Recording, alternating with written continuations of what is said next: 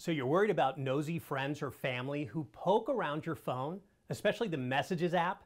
I'm the CyberGuy, and if you want to stay up to date with all the latest tech updates, head over to cyberguy.com and sign up for my free newsletter, that little red button.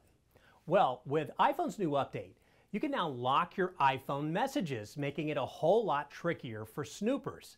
Here's how this works. First things first, you need to have iOS 16.5 or later installed.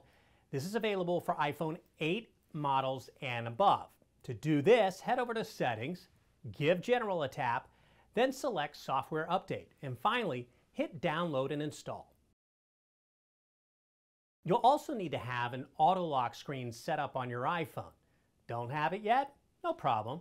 You can set it up in a jiffy. Just head over to Settings, then Display and Brightness, and select Auto Lock. Choose your preferred time interval, and you're set. Once your iPhone is up to date and your lock screen is set up, it's time to take the next step. Open up the Shortcuts app on your iPhone. Then tap Automation at the bottom. Next, you're going to want to tap Create Personal Automation and then select App. Next to App, give Choose a tap. Search for Messages and select that bad boy. After that, tap Next and then tap Add Action. Search for Lock Screen and under Scripting, select Lock Screen. After that, tap Next. Now remember, be sure to toggle off Ask Before Running. Otherwise, your iPhone won't automatically lock. And there you have it.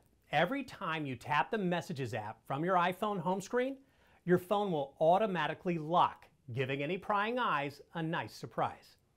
Unfortunately, if someone knows your passcode, this shortcut won't do you much good, so keep that private. Need to disable this shortcut?